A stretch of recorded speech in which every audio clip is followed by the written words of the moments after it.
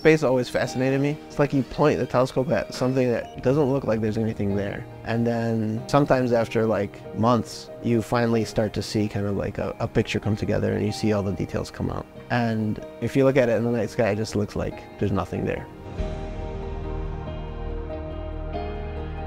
A lot of people feel really small. I actually feel really big, because you can understand like there is space. We're a species that can somewhat, in some ways, we can understand the vastness of it. And especially like I have this one photo I took, I called it a beach of stars. It was like a picture of the core of the Milky Way, and there's just like, you just see tens of thousands of stars and dots, and every single one of them is a star, so much so it looks like you're looking at like a sandy beach. So yeah, you can definitely feel small, but not for me.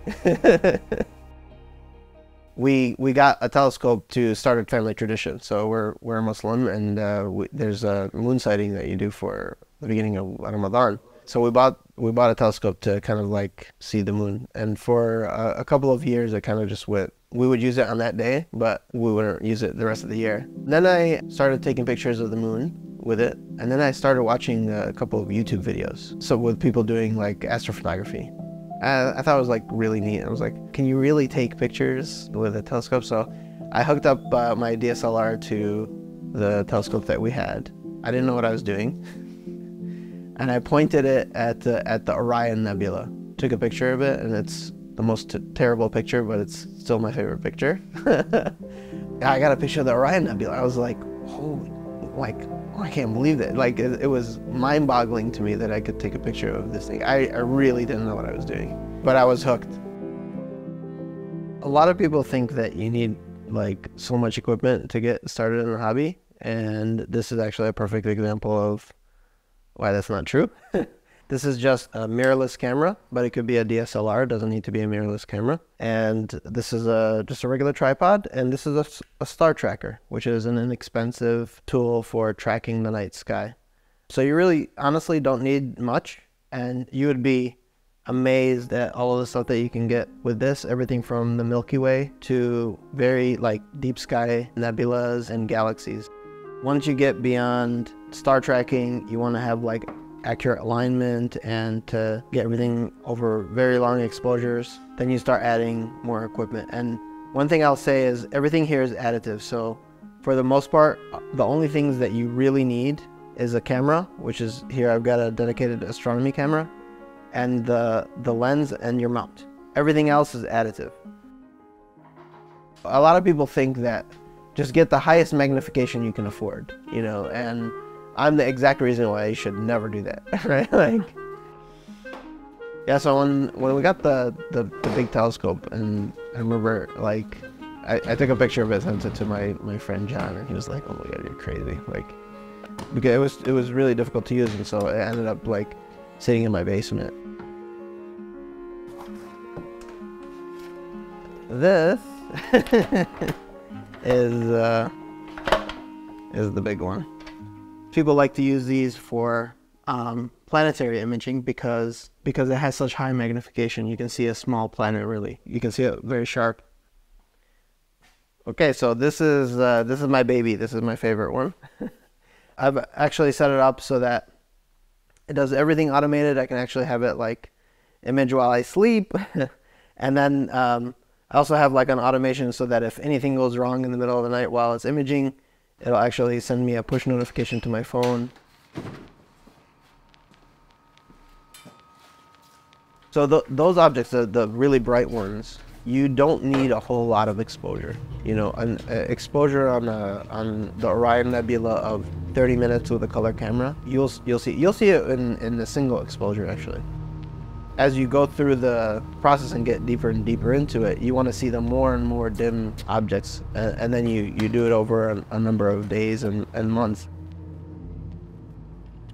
Yes, it's more difficult in light polluted skies in the Bortle 9 like Chicago, but it's not impossible. You have to use different techniques. So one example is like in light polluted skies, using narrowband filters is kind of the lifesaver.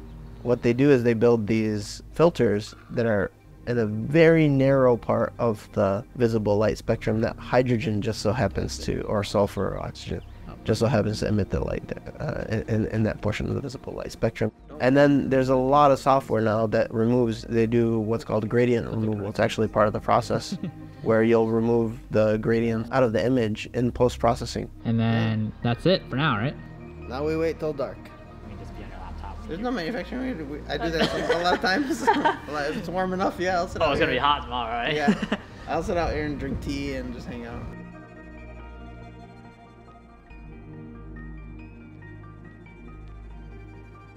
That dichotomy exists of observing versus doing photography. I really like the process of tinkering, the technology. Now, having said that, a lot of people in the astronomy club that I'm a member of will absolutely love observing. They enjoy just finding objects in the sky, the hunt for the object. From my perspective, I like the creativity of when you do an astrophoto, because each astrophoto actually says a lot also about the photographer.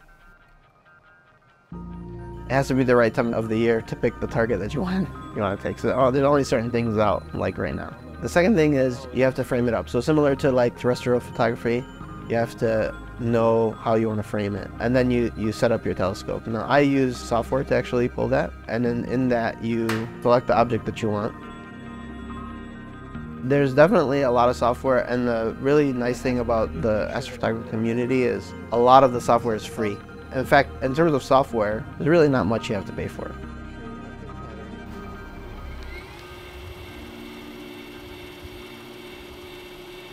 So most of the images I take are with a monochrome camera, and then I use a filter on top of that. So the filter then, if it's a narrowband image, it's like hydrogen, sulfur, and oxygen. Or if it's a broadband image, then you're doing LRGB. Yeah, then it's like capturing images over maybe a week, maybe longer. Sometimes there's like rain in between. I have to take it inside. But yeah, for the most part, I'll leave it out. I pick how long the exposure should be. Usually, I would say I usually take 5-minute exposures. And then you pick how many of them you want. Right now I'm taking an image of the Elephant Trunk Nebula. I think I did like 8 hours per filter.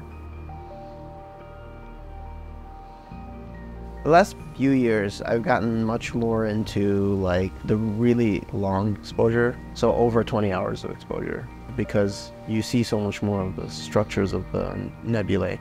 I really enjoy taking pictures of nebula more than anything else. There's a point where there's diminishing returns. There's actually some people now who are doing astrophotography, but like finding new objects in the sky that nobody's ever found before. Amateurs. So that's pretty cool. Oh, yeah. Wait, that was it. Yeah. But it wasn't like, it's not like what you would imagine.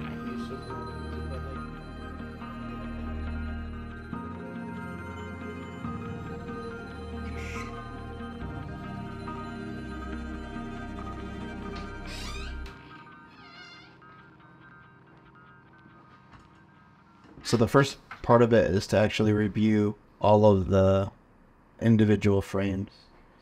You stack all your light frames. Now you have an image that still you can't see anything, but if you stretch it, so if you stretch the histogram on your image, now you're able to actually see each of the channels. Nice.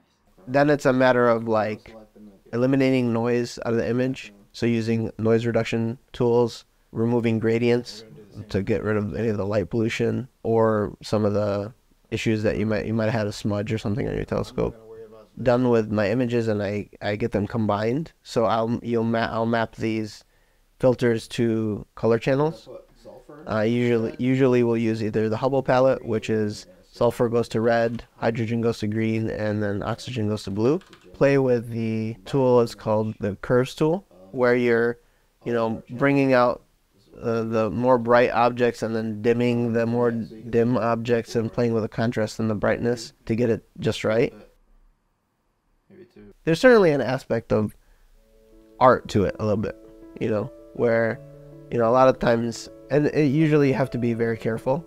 You want to stay true to the data is what we say, right? So you're not trying to like add color or remove color, but you might, for example, increase some vibrance or increase some saturation just to bring out the colors a little bit more because they're just dull. It also tells a little bit about the astrophotographer. You'll see there's different styles actually. Some people will push their data more than others. Some people like to stay very true to the data. They don't do any of the vibrance or saturation or anything like that.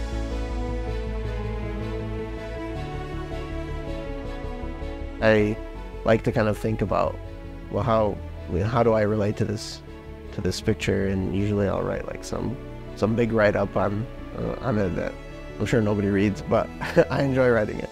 So, in a lot of ways, for me, it speaks to how amazing the human mind really is.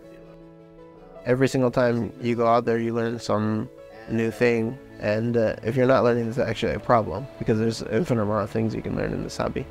Yeah, I think that would be the big thing, is I didn't need to go to space camp, you know?